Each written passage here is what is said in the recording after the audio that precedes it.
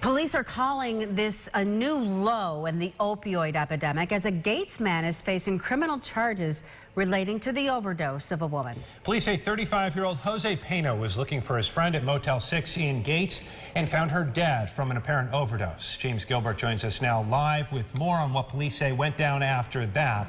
James, what can you tell us?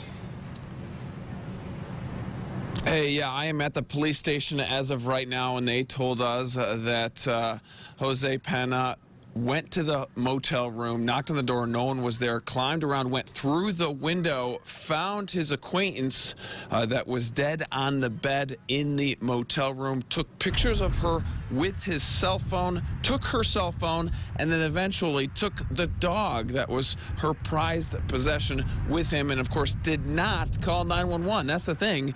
He just walked away with that.